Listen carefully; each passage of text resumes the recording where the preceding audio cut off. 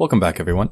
Today we're going to talk about building websites for a business. So if you're doing any type of businesses in these days, you probably have some type of presence online. Now, it may be your own website, or it may be just a cafe.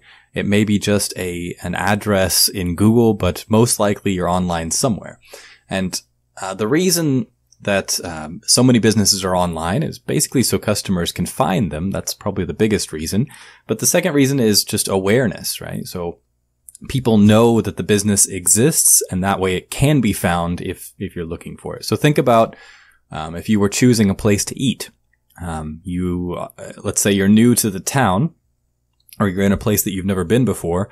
What are you probably going to do? Well, if you're Korean, you probably go to Naver blogs, look at cafes for, let's say, Chuncheon, and say, what's the best place to eat in Chuncheon? And then whatever the first hit that shows up in your search, whatever that is, if the reviews are good, you'll probably go there, right? So that's actually how a lot of people make decisions now. And I guess it's a perfectly valid way to do it is to base your decisions on what other people are saying. The problem with that is that sometimes those posts are paid to be promoted, so you don't necessarily know that you're actually being marketed to or advertised to. But anyway, that's a whole nother thing. We'll get into marketing and advertising later. Today I want to talk about actually building the website or having a company host your website. So what you're looking at on the screen is something called a Raspberry Pi. And this is a very, very small computer. If you were holding it, it's about the size of your cell phone, or maybe even a little bit smaller. And this is a full server. You can run a website or even multiple websites off of this computer. But what I really wanted to show you is a server, right? So you need to have a server if you want to host a web page, and a server is basically just a computer. So this is a very small computer. I think it costs about $30 to $50, and you can run them from your own house. Or let's say if you're a bigger company, well, let's try Server Rack.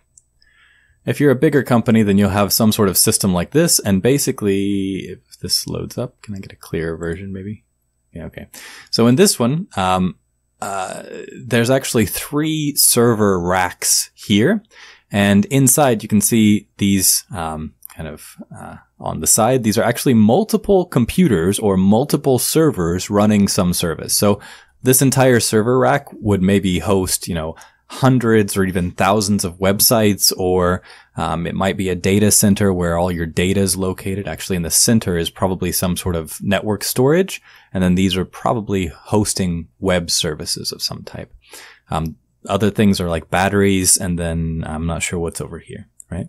So this would be like a server closet for a company, and Hallam University actually has server closets like this, right? But a home user, so for example, I have a Raspberry Pi running as a server at home, so I would be using something like this because I don't need more than this. I'm not running a lot of services or a lot of websites, okay?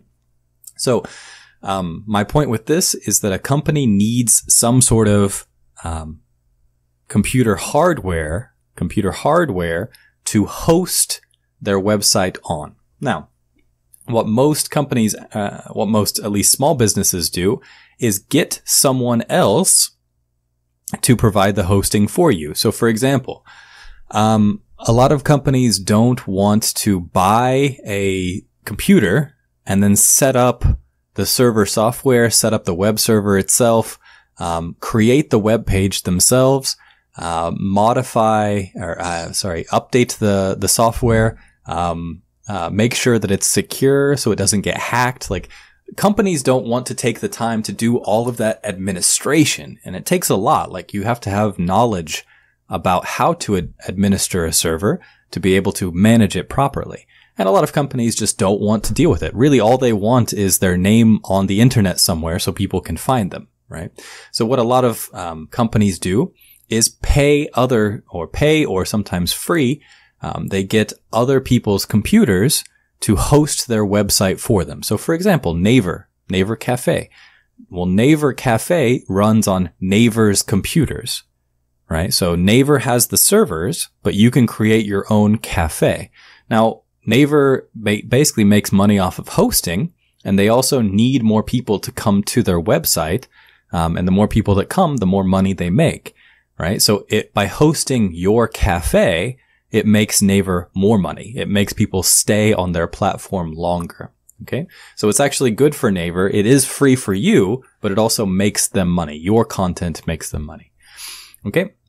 Another way we can do it is by something called Amazon Web Services. So the cloud, a lot of small businesses, or actually all businesses now, are using some type of cloud service. Okay. One of the biggest ones is Amazon Web Services.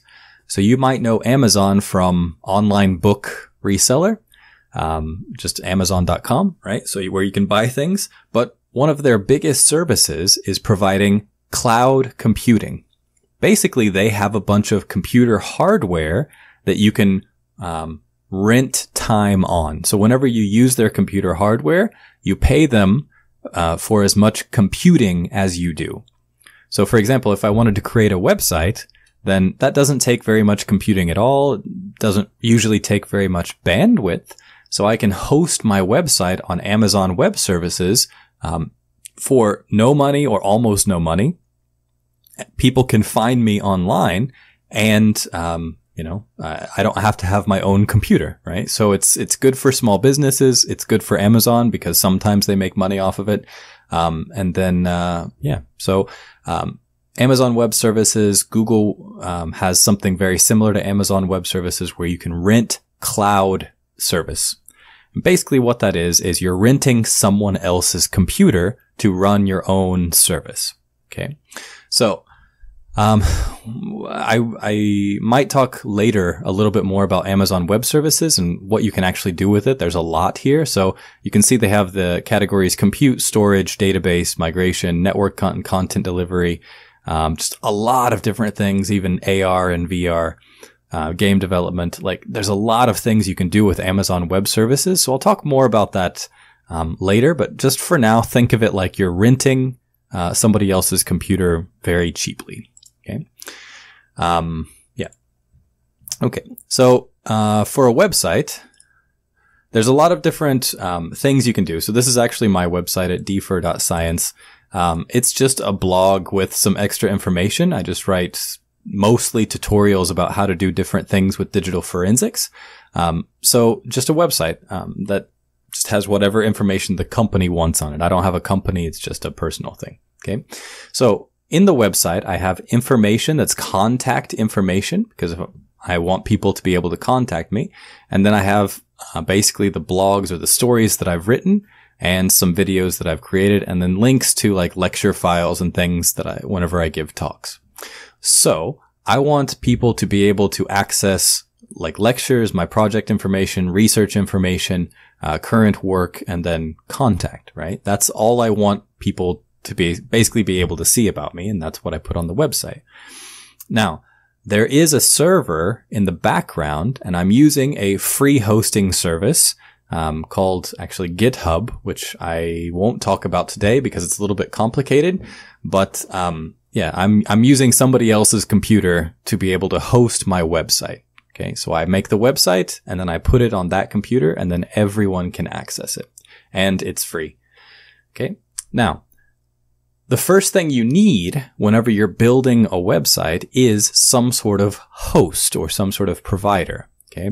So, if you just search in best, web hosts of 2018, then you can get, for example, a lot of hosting providers that are free or very, very cheap to host your website. Most hosting providers for a single website are usually free these days because storage is also very cheap. Okay, so there's a couple of them. So, for example, HostGator, DreamHost, Liquid Web Host, HostWinds, TMD Hosting, like all of these are basically just people that say, we will put your web page on our servers for a certain amount of time, or let's say a certain amount of service per month. So for example, if you were hosting videos from your website, then basically you would use a lot of bandwidth very quickly if people are downloading those videos. So, free hosting providers would cut you off pretty quickly. They would basically say, you're using too much space, so we're not going to let you host that much, on your computer. But if you're just hosting, for example, articles like text or pictures, relatively small pictures, then, most websites are not going to, go over the limits that free hosts normally have. So if you built a blog for yourself, it definitely wouldn't go over. Speaking of blogging in Korea, there's also, if I can remember it, I think it's called brunch.com, ac.kr.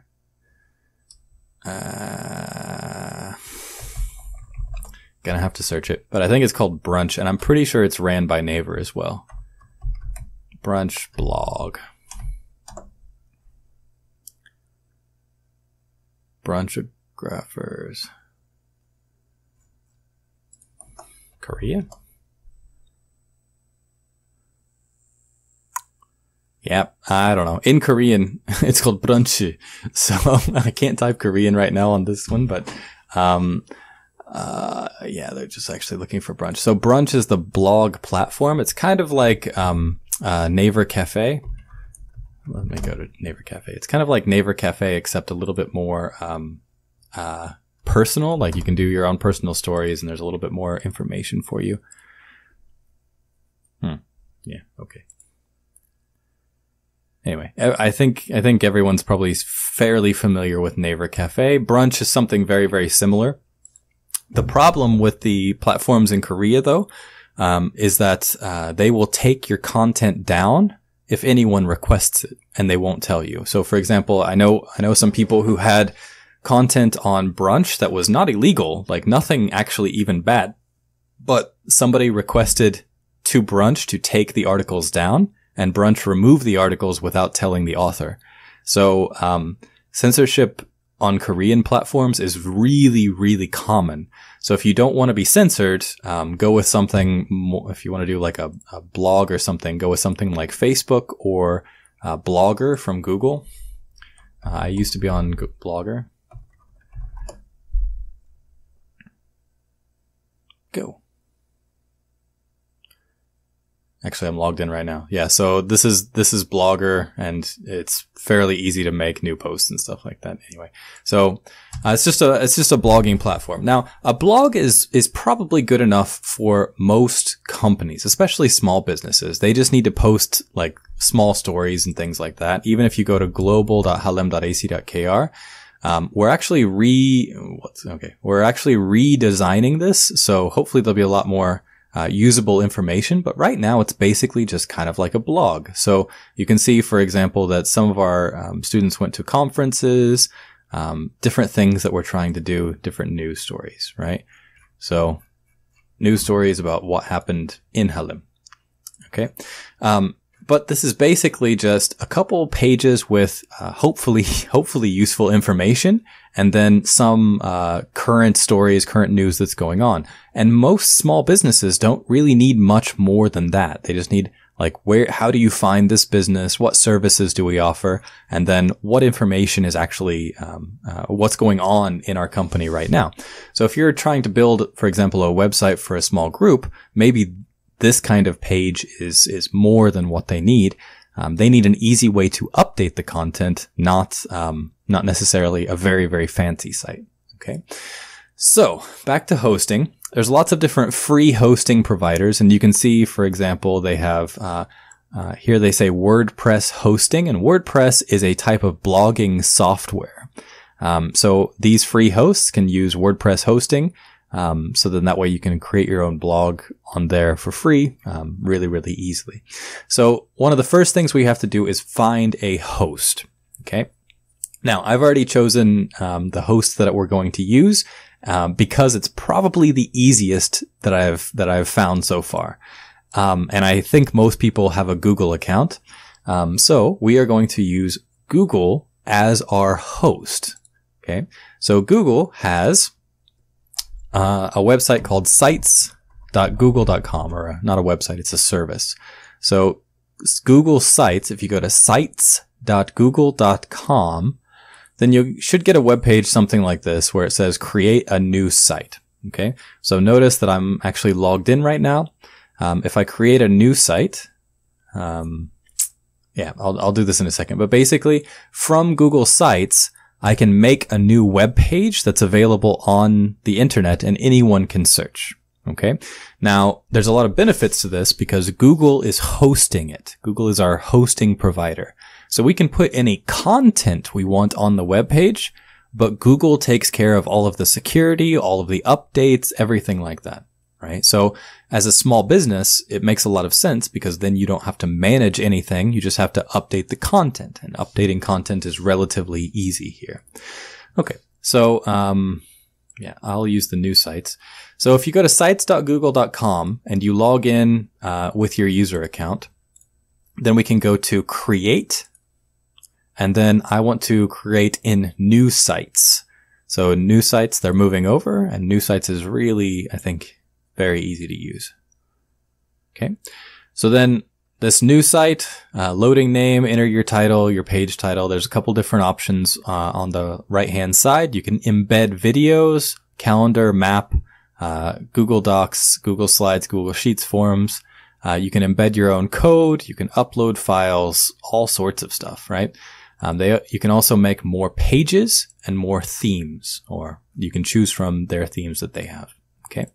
So let's go ahead real quick and make a website. I'll call it Cool Site. Cool Site. Notice that the name of the website changed now. So Cool Site and Awesome Cool Site. Awesome Cool Site. Okay.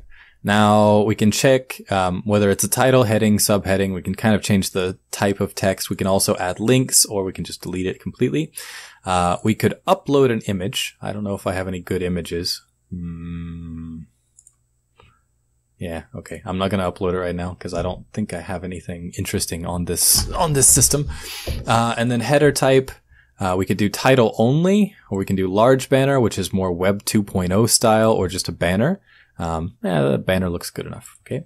Actually, I like the background, so I'll keep that background too. So next we want to add some element. Now I can just come down and right click or double click anywhere on the page, and then we can add whatever we want. So for example, text. Maybe I want to say something about my awesome site is now online. Welcome to Cool Site. Please buy our product. Okay. So, let's say we want to do some styling. Maybe we want to make this bold, or just part of the text bold, right? So you don't really have to code anything. That's why I chose Google Sites. And then, is there any other options we can do here? Clear formatting. Let's do center text. Okay. My awesome site is now online. Please buy. Welcome to Cool Site. Please buy our product. Great. Okay. So now, maybe I want to add a video. So I can just click on YouTube. It's Google, so they're going to use YouTube only. And then I'll search for my video. So for example, how to fuzzy hashing with SSDeep. Select. Okay, now I've got an embedded video and I can just drag it. Yep, and then that's centered video. And then let's say we want to do another text and say, you can find us at 1 Hallam University Road, Chuncheon, South Korea. Okay. Right, but that's not really good enough. We need to do a little bit better than that. So let's add a map. Okay. Hallam University. And then ding, and then select. And then now we have a map entered. Right? And then I want to make the map actually go all the way over.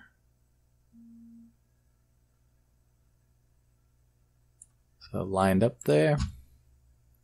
So now we have our embedded map, and then, anything else? Let's see. Calendar, nah. Divider. Yeah, I'll drag a divider in there. Okay, so here's the divider. I'll move that up. Kind of divide our video from our other thing. And then the only other one that I think I want to talk about is embedded. So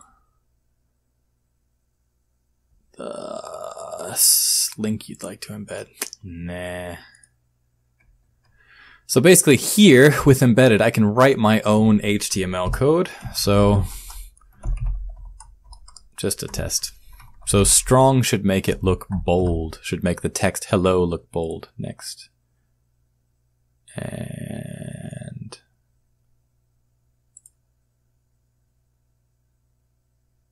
it doesn't show it. Yeah, okay. Maybe because I have ad blockers on or something.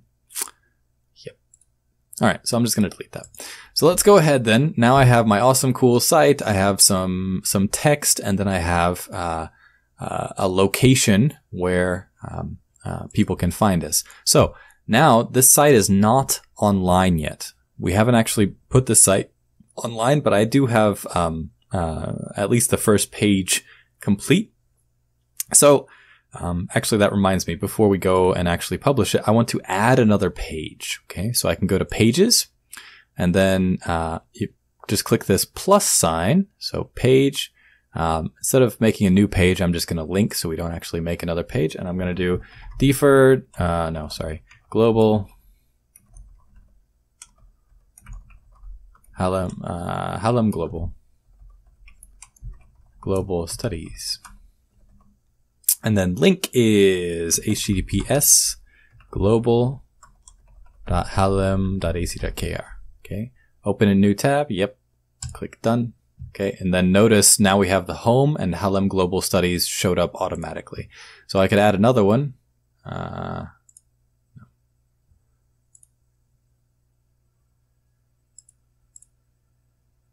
Not untitled page. I want to delete.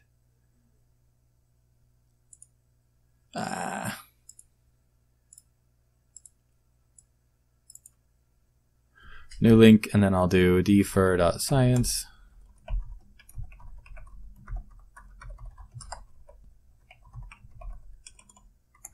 Okay, and I'll talk about dfur.science in a second whenever we talk about domain names. Okay, so now I have my awesome cool site linking to a map, and then I have some other links at the top in our menu bar to some other websites. So now I can click publish, and then the website address. What do I want to call it? Cool site. Cool site. And then the actual, sorry, that one's already been taken. So cool site 2. Okay. So this is the link where people can actually find my site. And then who can view my site? Anyone can see my site. I can also change this so only certain people can see my site, but I think, let's not do that. Right, so anyone can see it, and then request public search engines to not display my site. If I'm running a business, I definitely want search engines to be able to find my site. If I'm not running a business, I probably just want my friends to find it, so I would uncheck that. But that's it. And then click publish. Okay, so now it's been successfully published, so we can go to view published site. And then you can see sites.google.com/view/cool-site2. Okay, and if we just type in cool site 2, we should get to home, and that's it. So this is the website that I just created. It took about, 5 minutes or something. And now if I was a business, I can point people at this domain. Okay. So that's one way. We can also add a new web page or edit this page if we click the pencil down in the corner whenever we're logged in.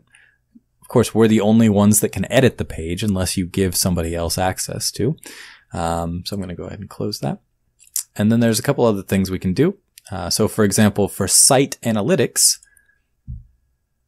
You can add your Google Analytics tracking ID. You can sign up for Google Analytics and it will monitor how many people come to your site. And I'll talk about that in a second.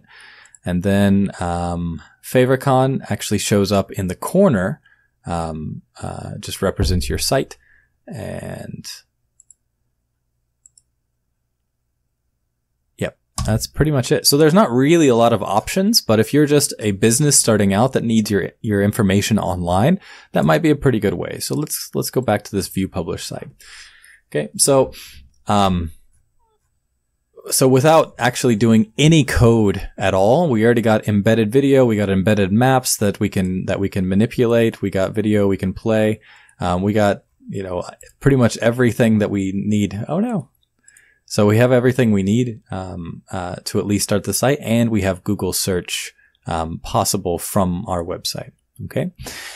So if you're a small company, this might be more than enough. Now, the biggest problem that I have with this is that this URL is not very nice, right? We want to make it something else. We want to make it something more memorable. So if my name is Cool Site, if the company name is Cool Site, then I want to do something like coolsite.com, right? But I can't, I might be able to do that. So what we can do is go to a hosting provider. So for example, best domain name provider. So a domain name provider lets you buy, let me see. A domain name provider lets you purchase domain names. So for example, the ratings here. So iPage apparently is one of them. Namecheap I've used before. So Namecheap and GoDaddy, I've used both of these to buy domain names. Now, what we mean by buy domain names is that they are a registrar. So you purchase a domain name from one of these companies, and then you pay usually a yearly fee. So for example, .com yearly is like $10 sometimes. So actually we can let's go to GoDaddy and let's buy a Korean domain. I think we can buy some Korean domains here. Okay, yeah, so .kr is 12,000 per year. Now we can buy it for, 10 years and then maybe get a little bit of money off. So let's say I want to buy taco.kr. I would be really surprised if that's available. So I'm searching for it now. It's going through. It's looking. Yep. And then taco.kr is available. It was 26,000 won. Now it's 12,000 won, right? So actually that's tacos, not taco. I want to see I hope this isn't a bad site. Taco.kr. If it's bad, I'm going to cut it. Nothing. Okay, great. So it was something, but apparently it's not maintained. So tacos.kr is available for 12,000, taco.menu, tacoshop.kr. Like it will recommend other available domain names. Yep. So there's a lot of different domains that you could buy. Now, be a little bit careful because if you buy a domain name that's not really recognized, like .menu, then if you make your your email, like joshua@taco.menu, then a lot of people will not receive your email because they'll think that it's spam. So even my website, dfur.science, you can email joshua@dfur.science, but whenever I try to email you back, it will probably go to your spam folder because .science is kind of like an unrecognized top-level domain.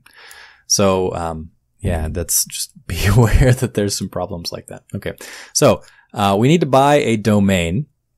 And then for Google, Google doesn't really have a way to attach, not an easy way to attach your website, this website we created, to the domain. So you have to forward your domain to your Google site. And you can do that in GoDaddy if we were going to buy that. So, again, you don't have to buy a domain. Do not buy a domain and say that your teacher told you to. Just be aware that a company probably wants to buy a domain because they want to type coolsite.com, not sites.google.com/view/coolsite2, right? So if you expect your users to be able to type the website in, you want something that they can memorize. If you're just wanting to be online, well, maybe you don't need to buy a domain then. Okay. Yeah. So GoDaddy, and Namecheap, they have domains that you can purchase, usually yearly. Actually, all of these have domains you can purchase yearly. And then that's it. So that's for domains. And next I want to talk about, one of the options was Google Analytics. So site analytics, and then you have to put in your analytics code. Well, I use Google Search Console for my website. You can see that it's going down because I haven't really been updating it lately, so nobody's viewing it. So this is Google Search Console dashboard, and basically it lets you see how many people are going to your site and why are they going to your site. So this is my defer.science website. So in the dashboard, I can already see it's going down, not getting as many hits per day because I don't update the content regularly, right? So a lot of the tutorials that I do are a little bit older. So, they're popular for like a year or 2 years, but then as they get older and older, then people aren't searching for that anymore. So I need to write more, basically, is the issue here. And then search appearance. We can get a couple different options here. So in our search appearance, this is how people see our website. So Google has a lot of different options for how your website shows up whenever people search for it. I'm going to skip these for now because it's a little bit complicated the way that they do this. And I'll go to search traffic. Search traffic is probably the most interesting because we can see why are people coming to our website. So under search analytics, we can see over the last, looks like few days, how many people actually clicked on our website and accessed our website. Okay. And then all of this is coming from, Google search, not from Naver or anything like that. It's mostly coming from Google search. So these are all of the clicks from Google in the last, I don't know how many days. Let's say this is the 22nd. This is 3/26. So for about the last month, right? So all of the activity over the last month. Now, the interesting part is possibly how many people are contacting you, especially if your site is getting more and more popular. That would be really nice, but yeah, mine's not. So people were searching for example, John the Ripper zip, John the Ripper zip file, rar to John crack zip. All of these things you might think are a little bit weird. But the reason that they're searching for this is because they want to be able to crack passwords. And I wrote a tutorial on how to use John the Ripper, which is a program to break passwords on zip files. So this is actually my most popular search term. People are really looking for John the Ripper cracking passwords. Okay. So 136 clicks, and that's way more than the next ones. Okay. I have one on SSDeep, which is fuzzy hashing for forensics, and not too many clicks on that.